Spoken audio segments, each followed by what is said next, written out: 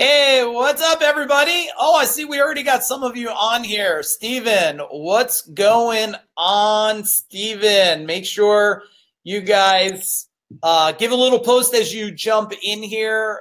Throw something in the chat bar. We'll throw it up on the screen. I'm excited that you're going to be joining us today. And I have on here Mr. Brian Kurtz. How are you today? I'm good. I'm good. I'm so happy to be here. I love it. Anytime I can be a CEO warrior, I'm all over it. Yeah, well, I'm excited to have you because for some of you that are just joining in and stuff, Brian, just so you know, and what's up, Gabe? Brian is, and I'm sure he's not going to get a big head because he doesn't have that in him. He's probably one of the nicest guys in the world. But besides being nice, he is super wicked smart, everybody, on so many things. So I want Brian just to tell all of you a little bit about himself. So Brian, give a little intro, who you are, what you do, and that type of stuff. Yeah, I'm a serial direct marketer, but I disguise myself as a little league high school baseball umpire. And since today's baseball opening day, I'll lead with the fact that I'm an amazing umpire. And actually, we could talk about that if you want, because like people ask me why I would umpire.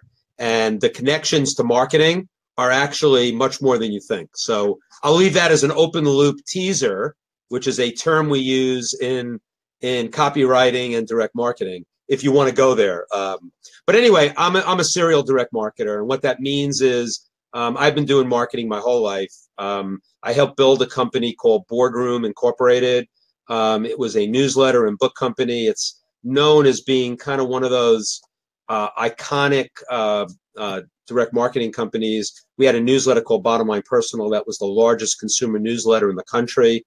For the, just because you don't know who I am and you probably even don't even know what direct marketing is, maybe, but I'm a slave to measurable marketing. What I mean by measurable, everything I spent in marketing over my 37 years pays for itself. It has to have an ROI. That's my game.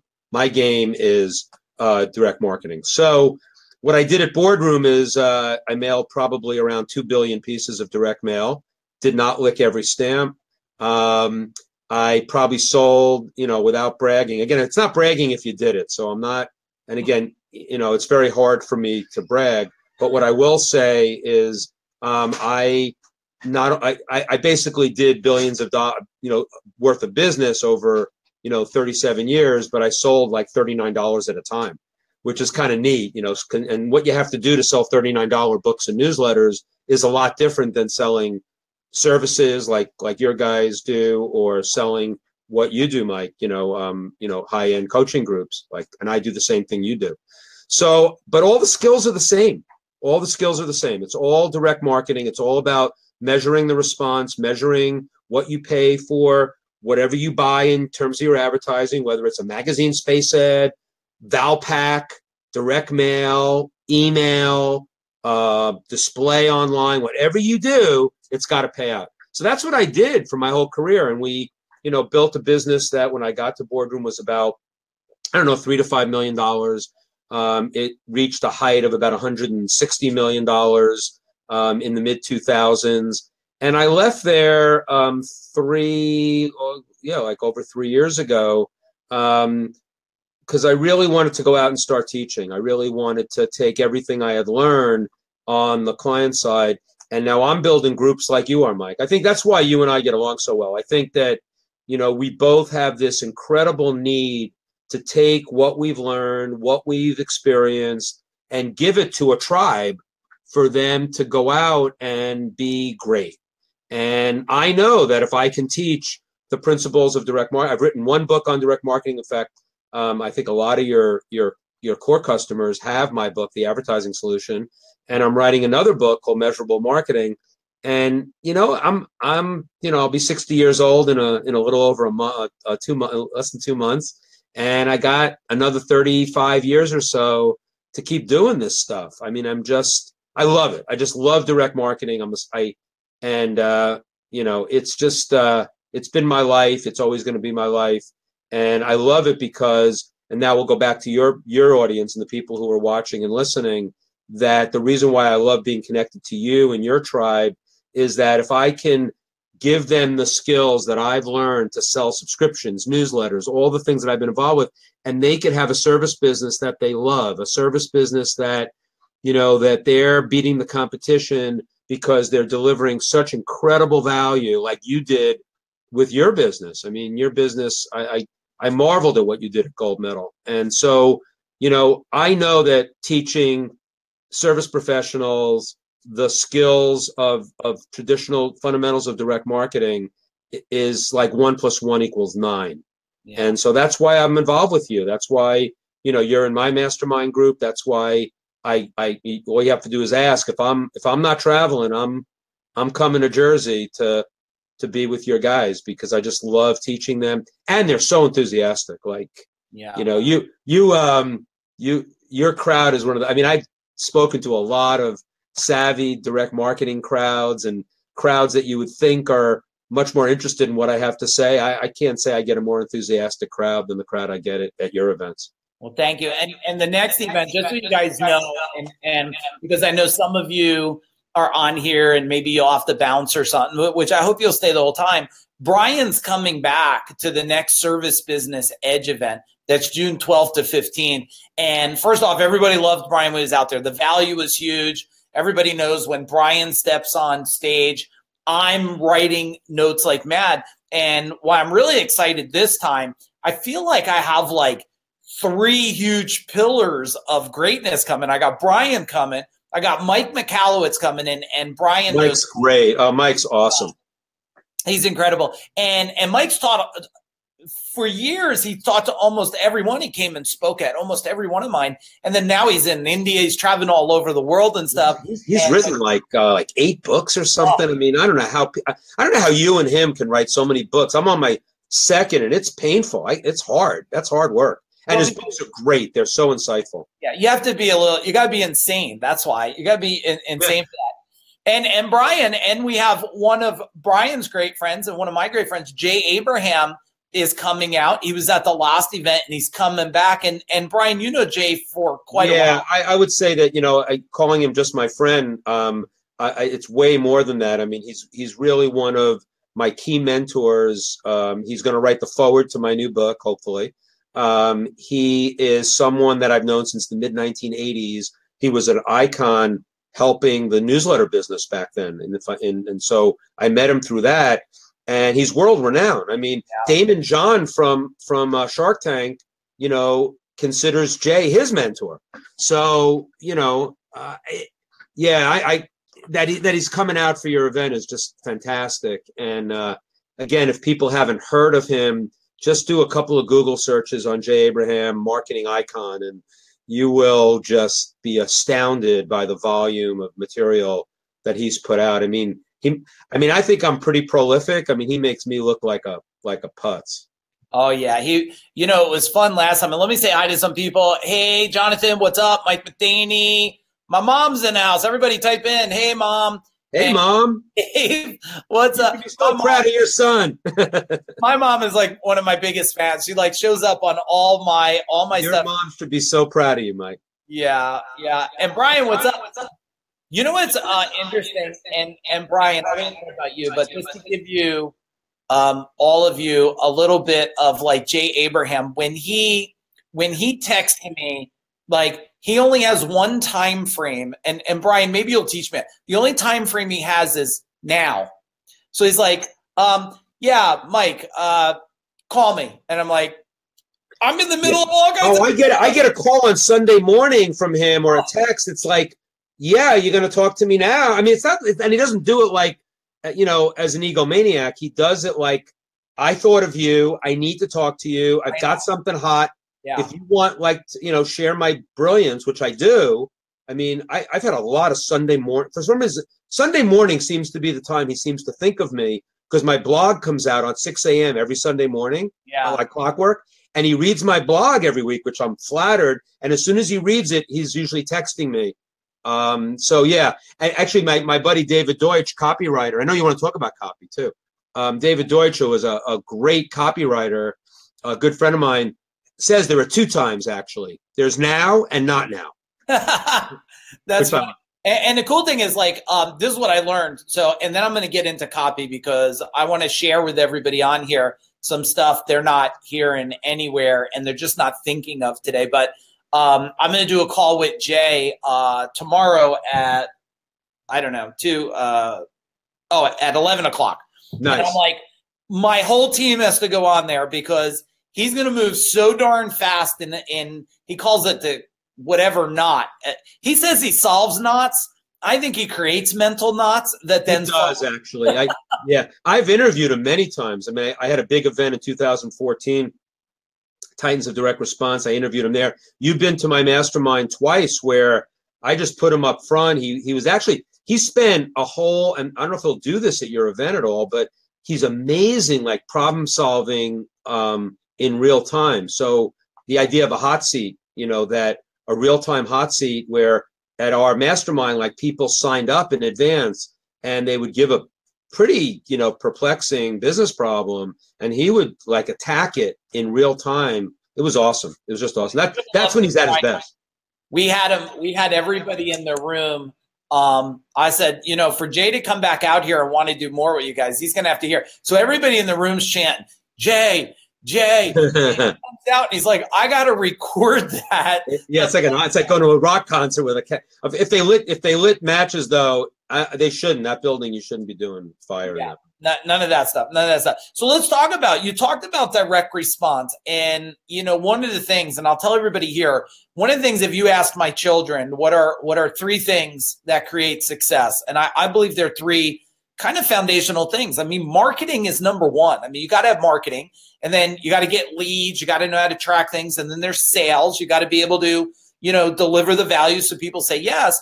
And then there's leadership, right? That's the making sure the money collected and the delivery and stuff. But here's the deal. In marketing, Brian, people don't even, they think direct response is a $79 tune-up card. And it says, get your furnace so it doesn't break down. And so I want you to talk a little bit about, first, what is direct response? And second, why do words matter in the world of a copywriter? Yeah. So I've done a speech. I did a speech in Hungary, of all places. And the title of the speech, to people who really don't even know marketing like we know it in the United States, and they're sort of afraid of it. They think it's kind of evil, because you're taking money from people, that whole thing. And so the title of the speech was "Marketing Isn't Everything, It's the Only Thing." Yeah. And it's kind of a spin-off of Vince Lombardi of, winning isn't everything, it's the only thing. And what I teach, and I teach this a lot because I do teach people who are, world-class marketers who will sell anything at all costs. And then I also work with a lot of what we'll call heart-based entrepreneurs who, don't want to sell too hard because they're afraid they're going to hurt the feelings of their potential customers or whatever might be going through their head. And what I say is, when I say marketing isn't everything, it's the only thing, it's not that I expect you to be a marketing whore. What I expect you to do, though, is to be able to sell and market within the comfort zone that you've got. It's got to be congruent. I always talk about congruent marketing. What's congruent with who you are, how you want to sell. But if you're going to sit there and just wait for people to come to your website or come to your, or call you, out of the blue, you're mistaken. It's just not going to happen. So, and as you said, I think it's very important that, it's not just, simple postcards. It's not just Valpak. It's everything. Those things are marketing media that you want to use, but you need to track everything. And the other thing I teach, implicitly is that you want to be diversified.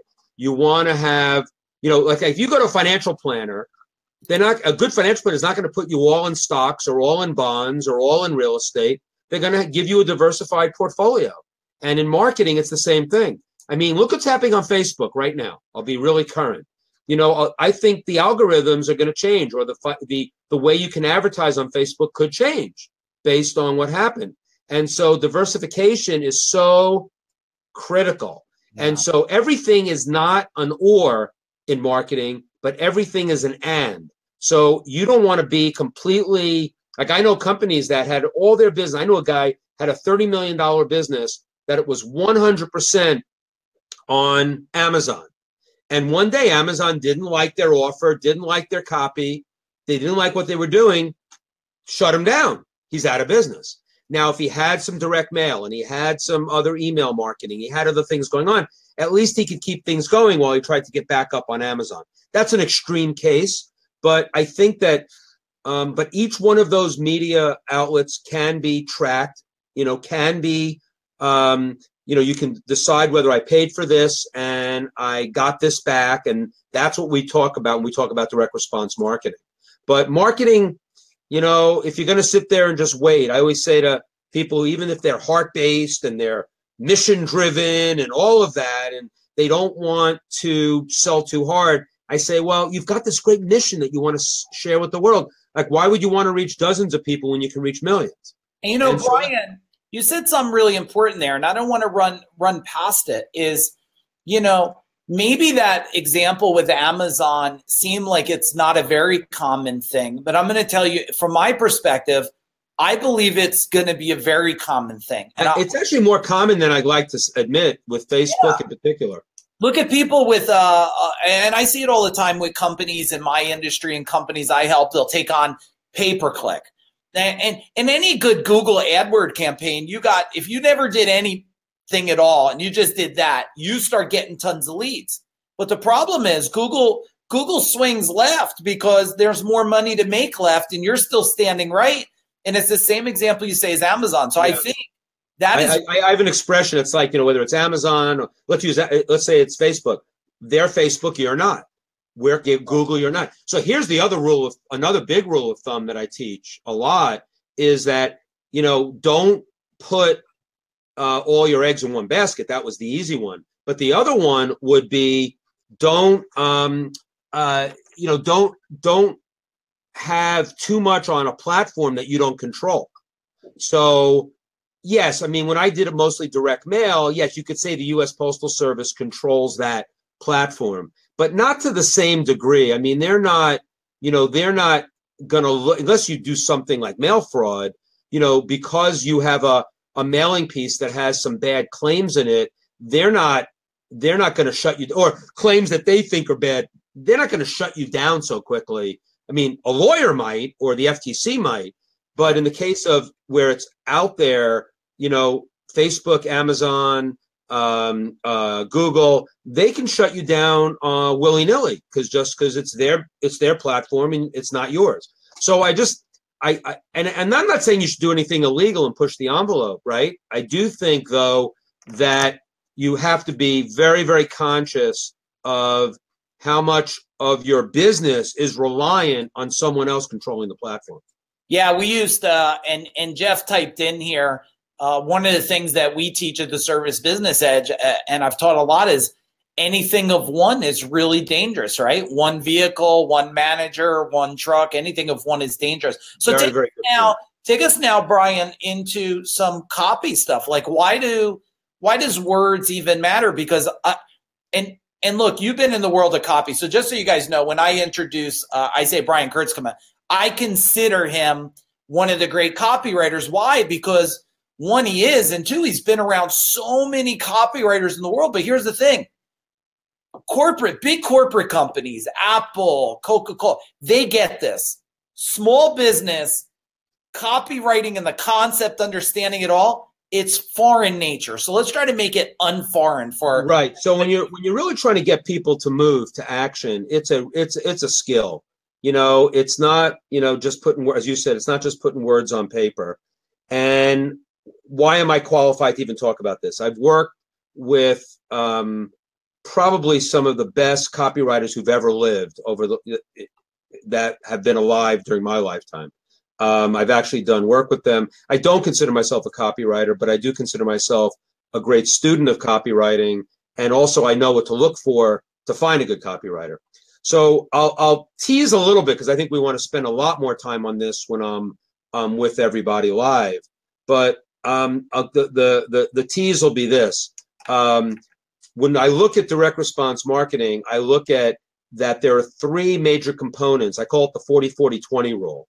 in the success of a campaign. And the 40-40-20 rule says that 40% of the success of a promotion or a campaign or whatever you're doing is based on the list, the audience that you go to, knowing the list, knowing how they respond. 40% depends on the offer you make. You know, free consultative services, free book, subscription, whatever. And then 20%, the other 20 is actually the creative or the copy. So now you're going to say, well, Brian, I thought you said, and Mike, I thought you said copy was so important. How could it be half as important as offer or list? It's not half as important. However, here's what I want people to understand, that if you hire the best copywriter who ever lived to write the best promotion for whatever you're doing in advertising, and you mail that to a list of people who will never be able to respond, who are not would never be able to take you up on your offer, and your offer is just whatever it is, you're going to get zero response because the audience is already off. Now, if you have a perfect list with an amazing offer and you throw really crappy copy at it, and let's use an example, a postcard mailing to get air conditioning services. I don't know why I thought of that example, but why not? Now you will get somebody to hit the 800 number because the list was qualified. The offer might be for a free consultation, but the copy sucks. So you'll get something, and that's, you know, something that people are going to say, look, I'm dealing with, if I could put great copy to this now, if I could now come up with something that's much more compelling than just like a free this or free that, or I can tell a story or tell some credibility story about the company and maybe not even do a postcard, God forbid, and do real envelope with a real letter that, you know, is really thought out, the response rates go through the roof. Because if you have all those three things, list, offer, and copy working in concert with each other, you're cooking with gas. Yeah. And so so let me just say one more little thing about copy, and then we'll go deep dive when I'm with you live. Everybody's got a story. And the interesting thing about the businesses that you serve is that it's and I've talked about this before when I've talked to your folks, it can be easily viewed as a commodity. Like, what's the difference? And and how I define that is that if you're looking at something that you can define as a commodity, you're looking at something that all you're going to differentiate is by price. Yeah. The only thing that's differentiated is price. So why would I pay more for an air conditioning service over someone else? It's got to be other things. Maybe it's personalized service. Maybe it's that the person who's doing it has 30 years experience versus the cheaper guy who's only been doing it for 2. I'm just giving you like the tip of the iceberg here. Yeah. But you got to tell that story. You've got to tell that story, because if you don't tell that story, you're sunk. And all you're going to be doing is competing on price. So there's a perfect example in your world where copy could make all the difference in the world. And it's copy and format. So if everybody else in your area in heating and air conditioning is doing postcards and you're doing a little mini magazette kind of thing with an offer, you're going to stick out. Why do you have a magazette? I have a magazette, or something that looks like a magazine. It's called Magalogs, actually. And it's like, it could be 8 pages, but it tells a story. It's got Mike's picture on the front saying, I built gold medal from the ground up. I love the picture of you and your partner, Rob, digging ditches in the snow, right? And so it's like, we started there, and that's why we're the best for you. If I'm a consumer and I'm looking at that story first, and we're not talking about competing on price, I just gave you an example where you could differentiate yourself from your competition like that. But you've got to have the right tools. You've got to have a copywriter. You've got to understand how the copy relates to the individual list you're doing. You might even want to have different versions of copy to different segments of your lists. And again, I want to go deep dive on that when we're live, because this is like what I live for. I mean, this is like, I came out of the list business. I was a list segmentation expert, much more than a copy expert. But boy, when I saw the power of speaking copy to list, and I'll leave you with this. and I'm not going to get political at all, and I won't even tell you who I voted for. But the election of Donald Trump as president of the United States is a marketing case history for the ages. It should be studied forever. And it's actually, I wrote a blog post once. It was called "The Wall with a Door." And what I was talking about there, and again, I'm not telling you I voted for, and this is not about whether I like Donald Trump or don't like Donald Trump, or whether I like Hillary Clinton or don't like Hillary. It has nothing to do with that. This is a marketing conversation. And the marketing conversation is when Donald Trump understood his list, right? Yeah. As well as anybody. And when he spoke to them, it was the language to the list. That's a perfect example in something that everybody that's watching this can understand. And when he said, I'm going to build a wall, a big, beautiful wall, and I'm going to put a door in it, no one doesn't understand that language. Right. Right. And then, so one of the greatest copywriters of all time, and I don't know that Donald Trump studied Gene Schwartz, but Gene Schwartz, one of the best copywriters of all time. I don't think Donald Trump studied Gene Schwartz, but Gene Schwartz said, there is your audience, there is the language, and there are the words that they use. So another big aspect of copy is finding out the words that your audience uses, and then you putting them into your copy. You'll lose them immediately the minute you start using words they don't understand, they've never used before, whatever. So, those are some just stuff off the top of my head, but I can talk about this topic specifically for days. Yeah, at least I'll get a couple hours with you. Yeah, we're going to go deeper into that when you come out at the June event. And I think what you just said, you said a lot of powerful golden nuggets for those that you're listening to take and put into application right now. But the last thing you just said, right? Find the words that your audience, your customers are already using, that tweak. Last thing I want to I'll just give you a quick little tip. So maybe not as much for your audience, but find out if you could find out all the books they buy, or some books they might buy, or books they likely to buy, or what, understand your audience well enough, maybe from a demographic standpoint, going on Amazon and seeing reviews of kinds of people that you do. That's one technique. Another might be forums. Like, I think in your case, you could go to we used to have a thing in my town, like they called it, the town's west front porch. And so people would go on and compare, notes about, do you know a good contractor? Do you know this? Do you know that?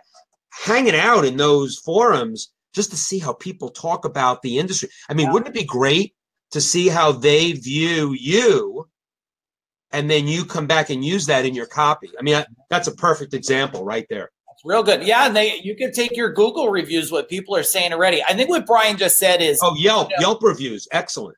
Yeah, take that magic and put it in. Here's what I want you guys to know. Not all, I would say a lot of companies that do great things are not marketers. A lot of website design companies are not marketers. So they build a site, but they're missing marketing. And then a lot of direct mail people are graphic designers, but they're not copywriters. So I want to let you guys know with all that, and it's the last thing we're going to talk about is going to be about the massive amount of wasted money today, because you got a beautiful graphic piece. Brian already told you, send it to the wrong list. You go fishing for whales with guppy bait. You don't catch whales. You catch guppies, right? And so now you get this beautiful piece, great graphic designs, and the copy stinks. They're not a marketer, so the colors, they're great. They look great. It doesn't talk. Right. How much money are people wasting today? You must throw up when your mail comes. Yeah, there's actually, and I don't. This is not universal, but there's an old saying in direct marketing that ugly sells. And I know of so many examples. I'll give you an example online. How many times does someone read a lot more of a text email than a highly designed HTML email?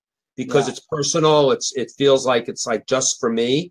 Same thing works in every medium. Now, I'm not saying that designing stuff shouldn't happen. That's not what I'm saying. But you have to know your audience, and over-design stuff to an audience that could care less about design and is only really interested in the offer and the value and the story. That's, you got to know that. You got to know that. A great point about, over-design being like ridiculously, a ridiculous waste of money. Yeah. Great point.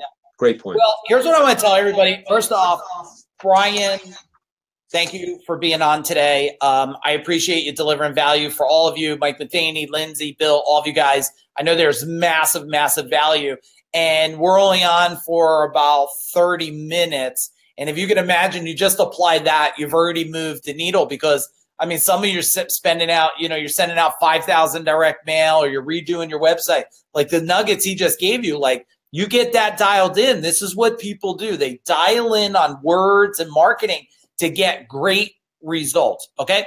A lot of you on here, if you want to come out, and some of you will, I'm sure, you will come out to the Service Business Edge because you just want to spend time with Brian because he's super nice, super smart guy. You want to spend time with me. I want to spend time with you. Wait a minute. I want to spend time with you. I know you do. I know you do. We love when we're together spending time. And then Mike McAlowitz is coming out. And I want to spend time with him too. Yeah. And then Jay Abraham's going to come out. I don't want to spend any time with him. No, me neither. It just confuses me sometimes. I told Jay, I said, Jay, you're the only person I had an hour-and-a-half conversation. Me and Rob stared at each other for an hour and a half, did not know a word you said. And the last 2 minutes, it's like angels and God hit me in the head. And I was like, there's the answer. And I said, yeah. Because, that, he's so wisdom. Like, he's like, yeah, it happens like that or whatever he said. I was like, oh, my goodness. So, yeah. Excellent. Brian, thank you. Look forward to seeing you, Service Business Edge. Everybody that wants to come out, we got some VIP seats. We got many levels. Pretty much if you're a business owner, we got a level of seat that will fit your butt in it to come out and play with us. Otherwise, please listen. Go back and listen to this again. Get your teams to listen to this again. Hey, Brian, tell them real quick your book and where they can find it so they can go out if they want to buy a book or something. My book, again, I don't make a penny on it, so this is like a great sales pitch. So if you go to thelegendsbook.com, www.thelegendsbook.com, and you go there, my book is a great book because it profiles 6 legends of advertising who were actually old-time advertising guys and copywriters who were actually direct marketers way back before there was even direct marketing. And it profiles all of them. And if you buy the book at thelegendsbook.com, follow the instructions there, you also get access to all these bonuses I put together, which will really be useful for you. There are these, they call them swipe files, which are the greatest ads these 6 guys ever wrote. There are videos with all of these, with 3 of them. And then there's actually a downloadable PDF of another classic direct marketing book that's illustrated and annotated called Scientific Advertising by Claude Hopkins. You can download that. Great book for guys to read. It's not advanced. It's really a solid book. And my book, it's like, I don't know, it's like $16 on Amazon. It's called The Advertising Solution. But buy it through thelegendsbook.com. And if you buy it there, here's a bonus. You get opted into my list, and I blog every Sunday about direct marketing wisdom. I don't use my list for affiliates, so I'm not going to spam you, nor am I going to sell you a lot of stuff. Just direct marketing education. So thelegendsbook.com definitely, we've given my book away in the past, or at least we, gave it to, I think, your VIPs. Yeah. And, I just love the book because I wrote it with my buddy Craig Simpson, who you know really well too, is a direct mail expert. And we just had a blast writing the book. And I think it's a great book for your audience too. It'll give them access to, how to write a sales letter and, the kinds of things that they really need to know, and how to create a compelling offer. And you can adapt it to any industry or anything, even service businesses. So thelegendsbook.com, definitely. And I'd love to have more of your tribe on my list, only because I've loved being with your tribe. I'm so excited to be able to be at your event again, Mike. I do consider it an honor. I don't just go everywhere people ask me to go, and you always have me at hello. As long as I'm around, I want to be with you. I want to be around the people that you're training, because I think even though we're in completely different industries, we overlap so much in our desire and our heart that's about teaching people and about making them the best they can be. And you're a marketing badass too, so It's like right, exactly. And so we have a lot more in common than people would ever think. Knowing your industry and where I came from, but boy, I consider you and I mean, you're a brother in crime. Thank you.